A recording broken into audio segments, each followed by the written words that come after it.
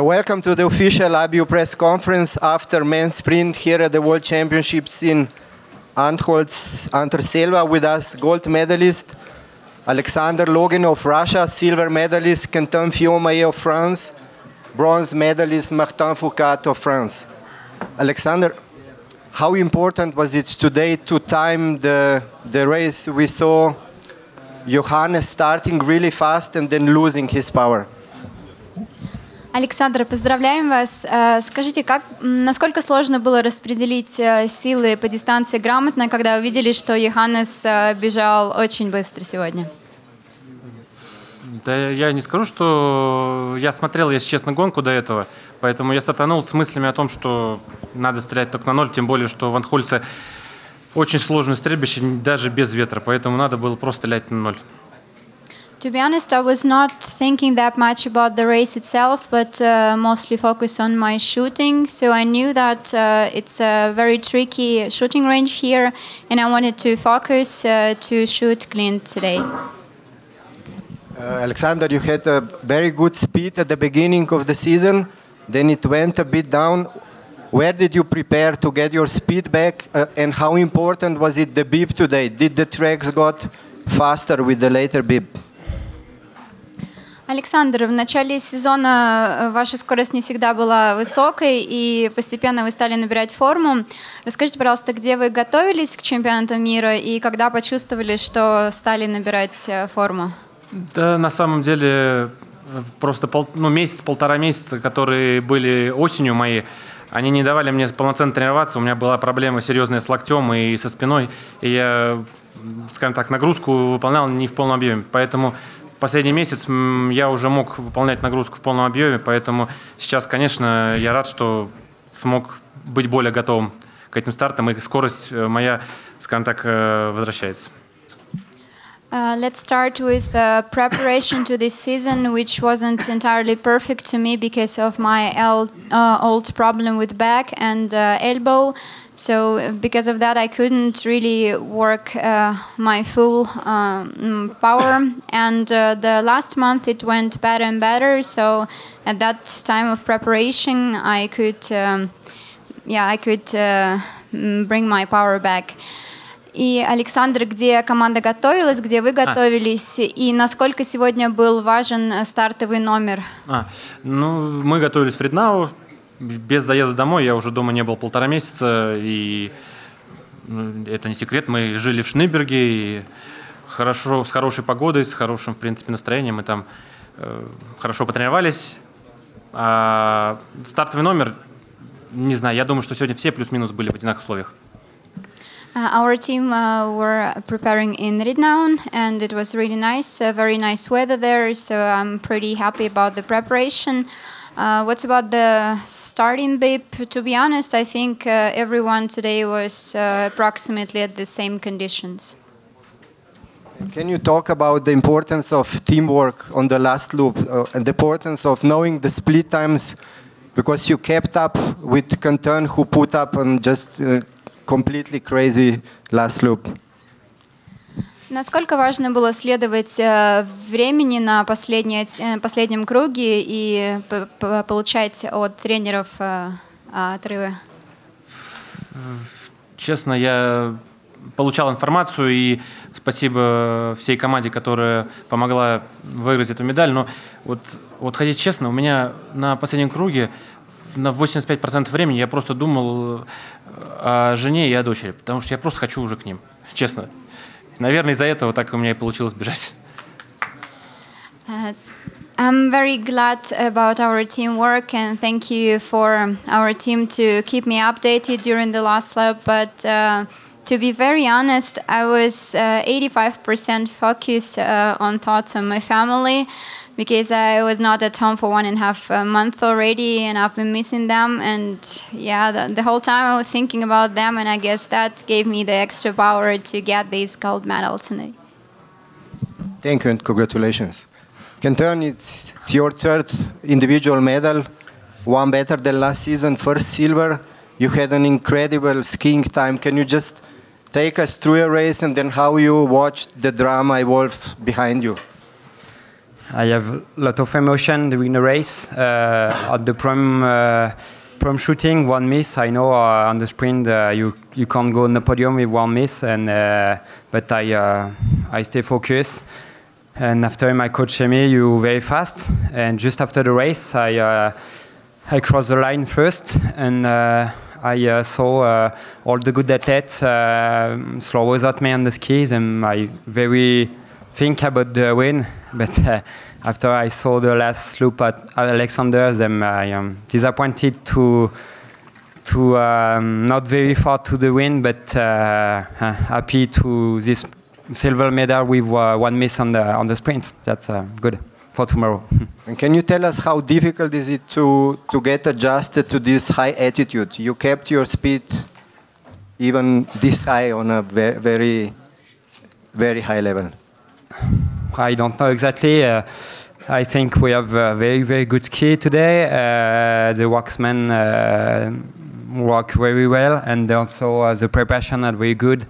Yes, I don't know what happened exactly, why I'm the best skiing today, but I feel very well when we know we can be closer of the first on the race. And biathlon seems such unforgiving sport when the competition is on. Small mistake, you silver instead of gold. But tomorrow it's the 20 shooting range, which you like a lot, battle man to man. How do you forget about today and focus until tomorrow? It's less than 24 hours. It's incredibly short time to recover.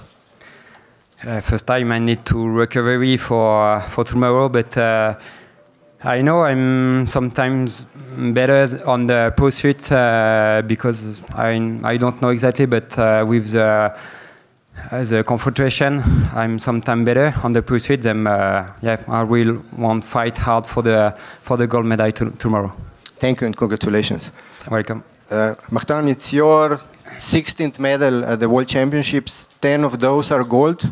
Yet this medal seems quite big for you after the last season. Can you tell us about the importance of today's medal, even if it's only bronze for you? I'm really satisfied, really proud to be back on this podium after a difficult season and difficult World Champs last year. So I'm just glad, and I want to enjoy this special feeling today. Of course, it's a podium, but it's a World Champs podium, and it makes a big difference to me. So, yeah, I'm really glad. And you talked in the last Olympic season when you won the Masters. You said you love these tracks, but they don't always love you back. So what is it about this venue that it's so demanding for most of the athletes? It's height in altitude, and even if we are practicing a winter sport, we are not so used about competing. Most of the World Cup sites are around 1,000 meters, and this one is much more higher. So even if I grew up in high altitude, I don't know why my body is struggling to adapt quickly, but I'm satisfied with today's competition, and as I told, I could not expect more. I gave my best on the shooting range with 10 out of 10, and yeah, I'm just satisfied. And your shooting in 2020 is just incredible. It's 98% after today's competition. How do you manage to keep this state of focus for such a long time? It's difficult to give lessons to the other when you were not at this level in December already. So I just try to keep focus on what I need to achieve. For now, I think I'm really having the good technical points who are making me good on the shooting range, and I can feel them really good. But as biathlon, shooting is a thin line, and you can quickly be from one other side to the other. Thank you and congratulations. Welcome. Do we have any more questions? Yeah. So Martin, there was some criticism against Alexander Loginov today from the Norwegians regarding his EPO past and sentence. What do Loginov need to do to be accepted again in the biathlon family? Wow. You know, each time we speak about doping, anyone expects me to be the one who is speaking loud, because anyone knows how powerful this topic is for me, and how much it hurts me. But to answer your question frankly, without being more stupid than anyone expects me to be, I just say that perhaps sometimes honesty and speaking help people to make step to others. But of course, when you stay silent in front of the guys, in front of the media, when you speak Russian at the press conference, when you speak English and you understand English, it's not helping people to give you back the confidence. And that will be all my statement regarding this fact today, because for his defense, and he can attest that I did not make that many times in the past, I think the timing from the federation was also really bad, having used to go and slept over cases just before of the World Championships, because we have wonderful World Championships here in Antholz, and we should focus only on sport issues. And Alexander, what do you think about the criticism from the Norwegians today? And Martin gave some criticism last year.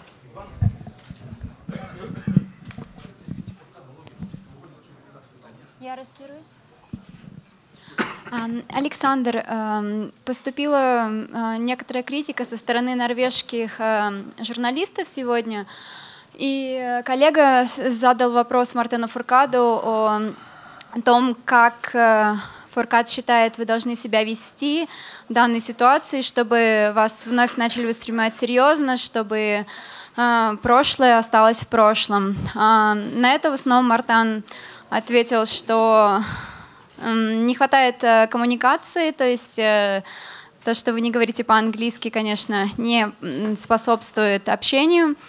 Но также он отметил, что, естественно, мы здесь на прекрасном чемпионате мира, и хотелось бы говорить не о допинге, а о спортивных результатах.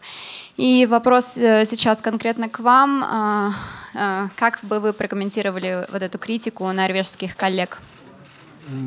Ну, я не читал, если честно, критику.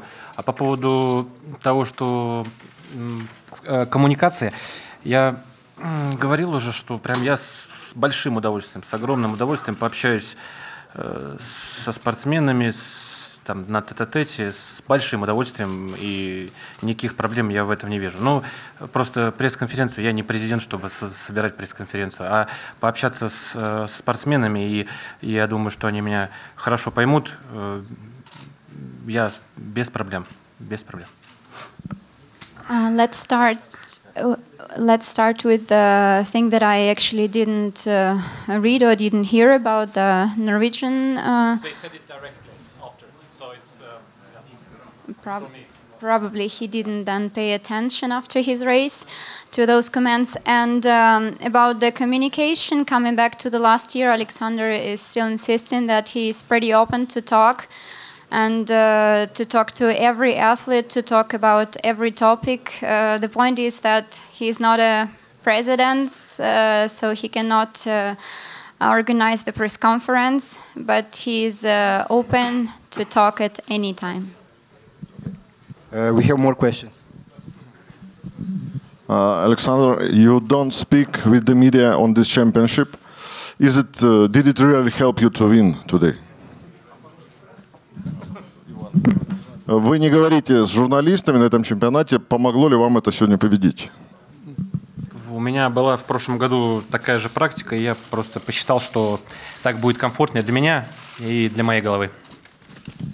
Last year I practiced the same thing, and this time I again thought it would be pretty good for my head to do it like that. We have a question from the gentleman there. Okay. Alexander, there's obviously quite a few people that is doubting you.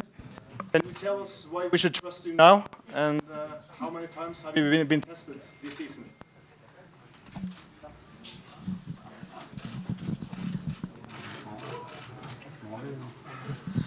Александр, многие задают вам вопросы сегодня. Скажите, пожалуйста, почему мы снова должны вам верить и какое количество допинг-тестов вы прошли в этом сезоне? Я не знаю, у меня сейчас хватит связи, чтобы зайти в эту программу, но я думаю, штук, наверное, 12-16 плюс-минус. Let's try to check if I have enough connection to see how many, but 12 to 16 tests for sure. Я любого спортсмена, любого, прям с удовольствием. Сейчас мы наконец-то с женой смогли расширить свою жилплощадь, и с большим удовольствием я приглашу любого спортсмена, и хоть 6 дней в году я готов с ними вот прям вот чуть ли не на соседней кровати. На одной, ну просто не поймет меня жена. Lately, me and my wife got a bigger apartment. We are very happy to invite anyone who would like to follow my daily routine and to see that what I'm doing is clean. Anybody else? Me. So thank you for the attention and thank you all three of you.